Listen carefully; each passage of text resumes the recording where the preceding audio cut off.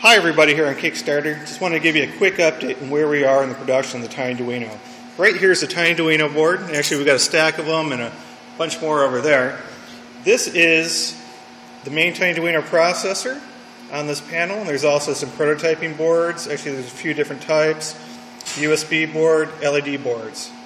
First step in the process to make one of these is to put it into our stencil printer over here. There's actually one in here already. What the stencil printer will do is put solder paste down onto the board. So if you notice here, there's a stencil that's laser cut to match that panel that we just showed you.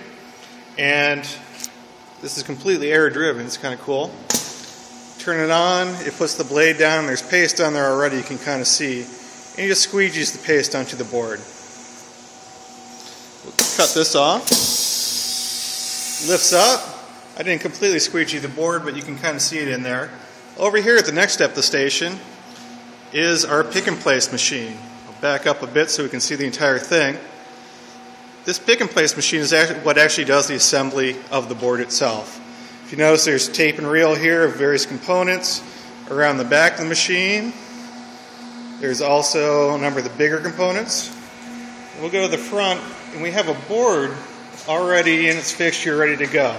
So here's a board that's got the paste on it, and we're ready to go. We'll come over here, start production, and I'll leave the lid up at first. You can actually see it go. When the lid's down, it'll go much faster.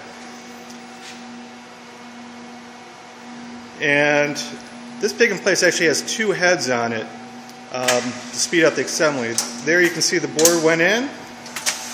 So that's our board with the paste on it. Pick and place machine is picking up nozzles. It will come over and identify the position of the board.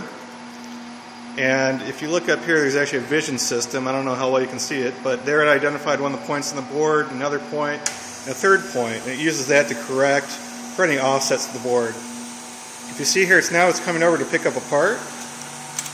And it picked up two parts with the two heads. And now it's coming over to actually place the parts onto the board.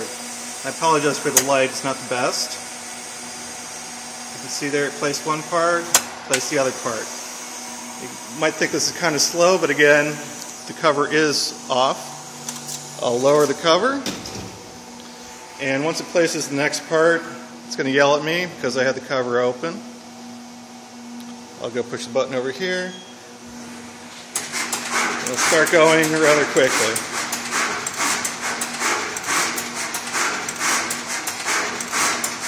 So these are your TinyDuino boards being built right now.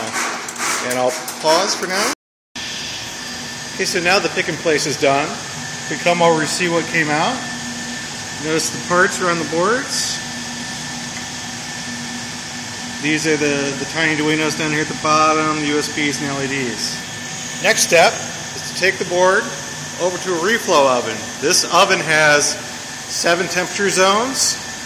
And we're doing lead-free process, so it gradually ramps up the temperature until it hits kind of the maximum point around this point, and it reaches about 250 degrees Celsius, and then it cools down and it comes out the out end with the solder reflow.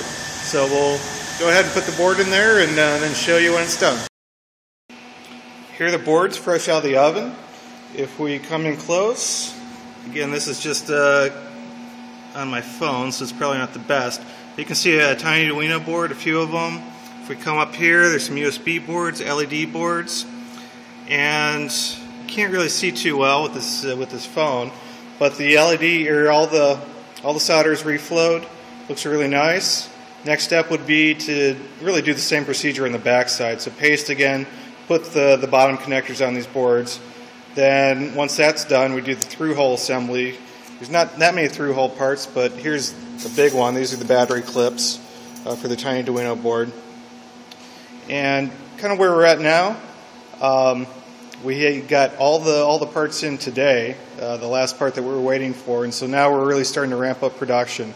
We hope to get quite a few of these done in the next 2 weeks and start getting them out to you probably in about a week from now. So we're making progress, and thanks again for your support, and we really look forward to getting these out to you soon.